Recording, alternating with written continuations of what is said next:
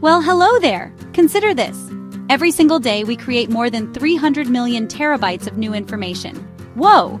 It's like trying to count every grain of sand on every beach and then doing it again tomorrow. It's a mind-boggling amount, a true data explosion, and you are a part of it. Every time you send a text, watch a video online, use a map app to find the quickest way to school, your fitness watch counts your steps. You are creating data. So what is this stuff we call data? Think of data as tiny individual facts. A number, like the temperature outside. A word, like the name of your favorite song. A picture you take with your phone. A sound, like a bird chirping. But when you gather millions and millions of these little facts from all sorts of places, you start to see something incredible. You start to see patterns. For instance, many people searching for umbrella in a city, you can guess it might be raining there. We aren't dealing with a little bit of information anymore. We are swimming in an ocean of it. Big data is information that is so large that it comes at us so fast and that it is so varied in its forms, so we can't just use one single computer to handle it. It's like trying to drink the whole ocean with one tiny straw. To handle big data, we need many powerful computers working together. The goal isn't a single fact like the price of one apple. The goal is prices of millions of apples sold in thousands of stores over several years. From that huge picture, we discover patterns. When apples are cheapest, which city loves green apples most? We use patterns to make better guesses about the future. It's about understanding and predicting. Historical mass data gives clues about what's happening now. For example, millions searching flu symptoms can signal an outbreak. Even better, we can predict what might happen next. That lets us make smarter choices. A city might change stoplight timing to prevent jams before they start. The ability to understand, predict, and act, is incredibly powerful. Big data can make things more efficient, which can save a lot of time. It can reduce waste, which can save a lot of money. It can help doctors improving vehicle and aircraft safety and ultimately saving lives. It's a tool to solve big and small challenges in new ways. Science in action on a global scale. You might be wondering, where is all this big data coming from? Is there a giant data factory somewhere? Not exactly. The amazing thing is, it comes from almost everywhere and everything in our modern world. Your smartphone is a little data-generating powerhouse. Every app you use, every photo you take, every website you visit. Online shopping sites keep track of what you look at and what you buy. The credit or debit cards we use to pay for things generate a record of our purchases, telling a story about our habits and needs. But it's not just our personal gadgets. Our cities are becoming smarter by using data. Buses, trains, some cars, cameras, and sensors on streets can monitor traffic flow and check air quality. In the countryside, farms are using new technology to generate data too. Drones fly over fields to see which crops need more water. Soil sensors measure moisture. Soil sensors measure nutrients.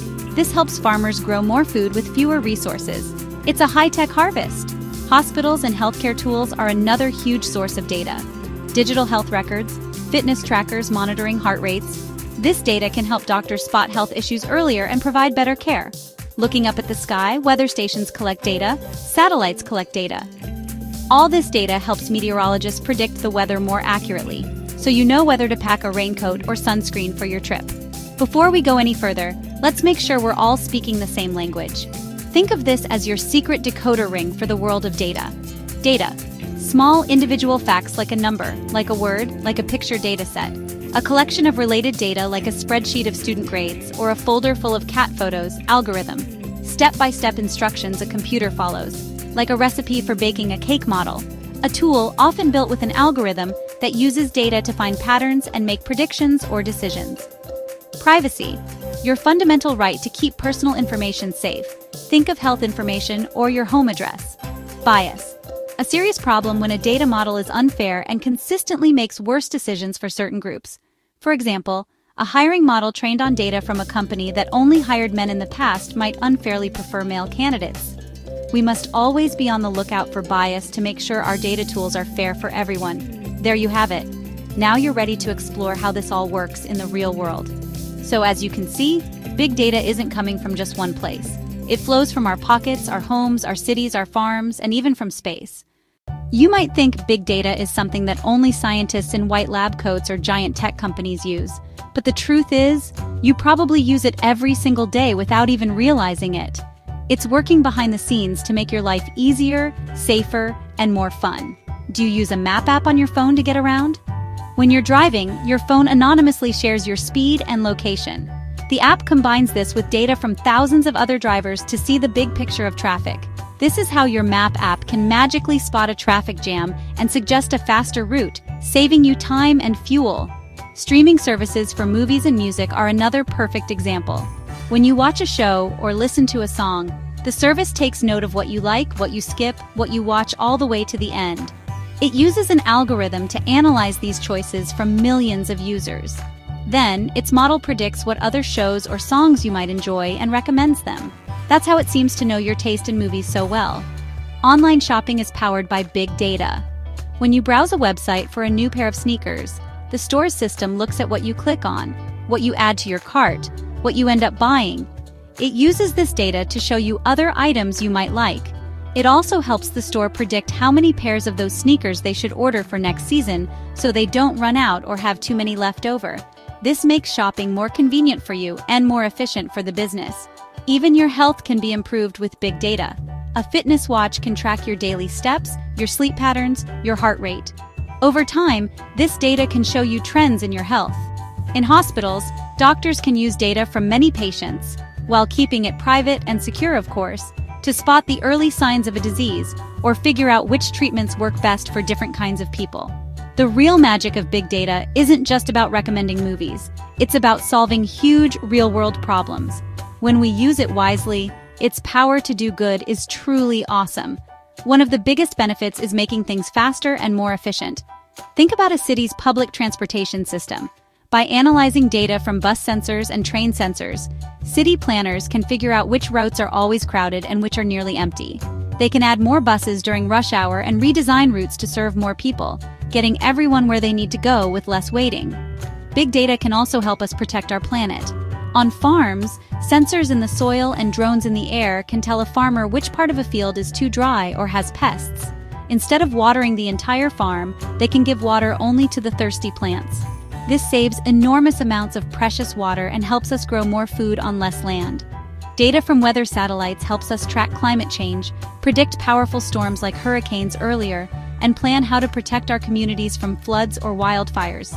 Safety is another area where big data is a game changer. Airplanes and high-speed trains are covered in thousands of sensors that constantly monitor the health of every part. By analyzing it, engineers can predict when a part, like an engine component, is starting to get worn out. They can then replace it before it breaks. Perhaps most importantly, big data has the potential to make our world healthier. By studying vast anonymous datasets from millions of people, scientists can discover new connections. This can speed up the discovery of new medicines and treatments. During a health crisis, analyzing data on how an illness is spreading can help officials make quick, life-saving decisions about where to send supplies and medical staff. Now, with great power comes great responsibility. While big data can do a lot of good, it also has a flip side with serious risks.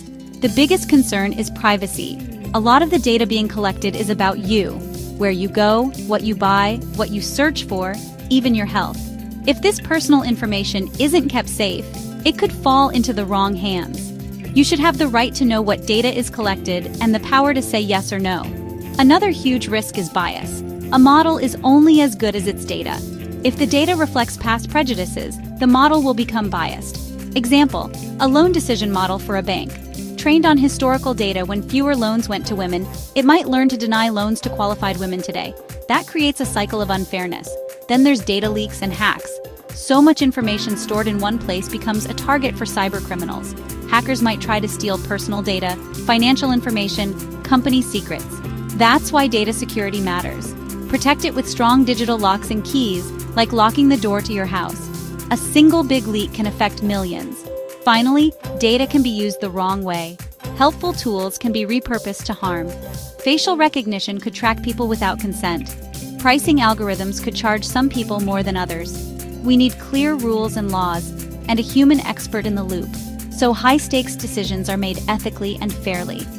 So, how can we enjoy the amazing benefits of big data while avoiding the risks? It's all about being thoughtful and responsible. It's like being a good scientist in a lab. You need a clear plan and a strong set of safety rules. First, start with your purpose. Be clear about the question or problem. This avoids collecting data you don't need. Second, collect only the minimum data necessary.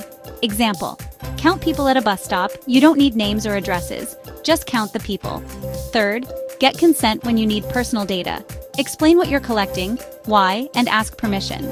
Fourth, protect the data you collect. Store it securely. Use strong passwords and encryption. Restrict who can access it. Fifth, clean and test your data and models. Clean the data, remove errors and noise, test the model, validate predictions. Most important, check for fairness. Test for unfair results across groups. If you find bias, fix it or stop using the model. Be transparent about your methods. Don't keep practices secret when they affect people's lives. Remember, data gets old.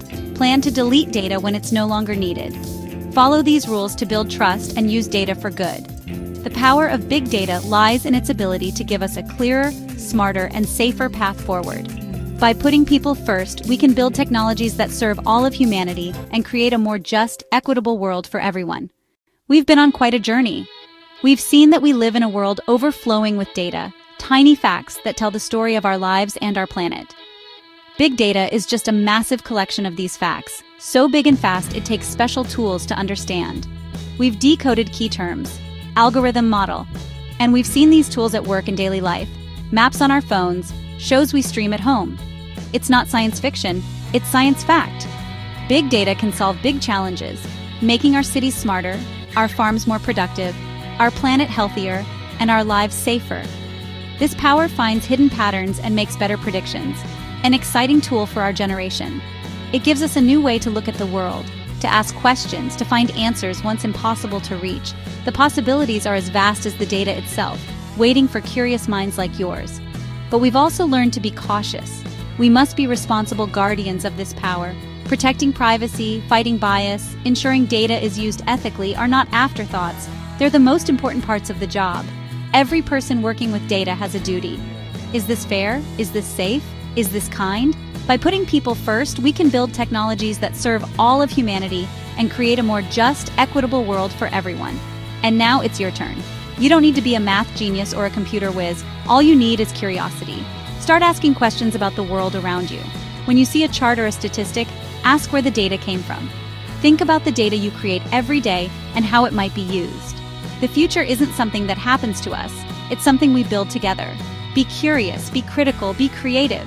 Use big data with care and with hope, and explore what's possible. Let's change the world. Your turn to be a data explorer. It's a constant, massive stream of information that reflects nearly everything we do. The challenge and the opportunity is to learn how to listen to what it's telling us. From finding your way through town to finding your new favorite band, big data is already your helpful sidekick. We've seen how big data can make things more efficient, reduce waste, help doctors, improve safety, and ultimately save lives. It's a tool to solve big and small challenges in new ways. Science in action on a global scale.